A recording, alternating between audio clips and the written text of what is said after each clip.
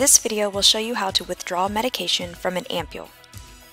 Compare the label of the ampule with all the elements of the ordered medication in the chart.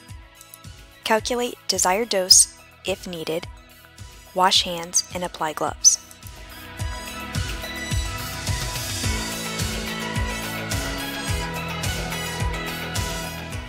Clean the neck of the ampule with an alcohol prep pad.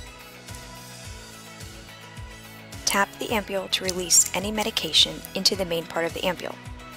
Using gauze or an ampule breaker, snap off the tip of the ampule and discard into a sharps container.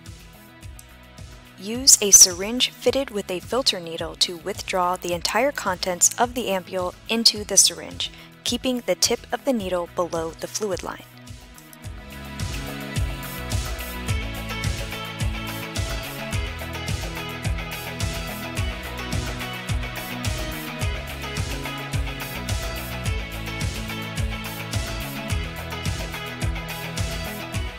Cap the filter needle using the one-hand scoop method and remove.